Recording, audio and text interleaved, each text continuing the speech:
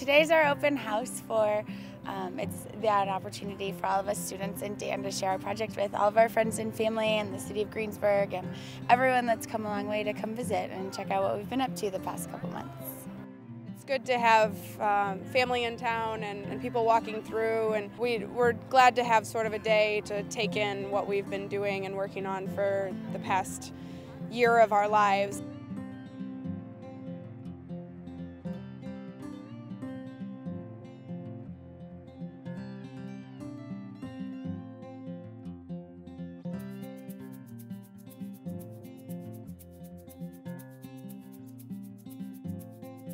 I think we came to Greensburg with the hope that this is sort of a catalyst and a change for this community, and they have all the steps in line, and we just hope that this building will sort of give them a learning experience and help them to know more about the different systems that do go into building greener and building more sustainably.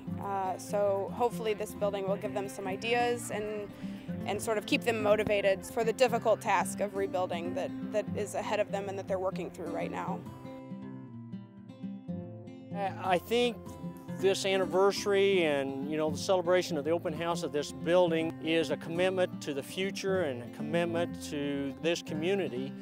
And what I hear time and time again is people say, I can't believe how much work these kids have done and how much hours they've put into this building, and how committed, obviously, they've been to this project.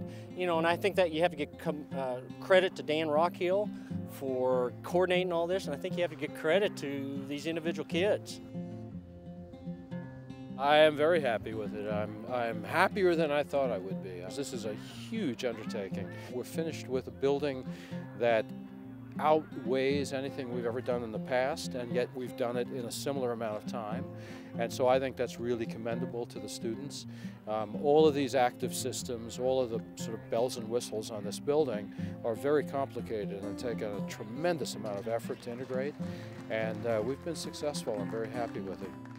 A lot of schools are not fortunate enough to be able to do a design-build program, and looking at this project behind us, it's not only a design-build program, I'd say it's the most ambitious design-build programs, and to do it here, to look at the green aspects, to do it in Greensburg, to give back to the community, I think it's pretty emotional. It's pretty exciting. You definitely feel like everything you've given for the last 2 semesters, and certainly the last 2 months here has been worth it.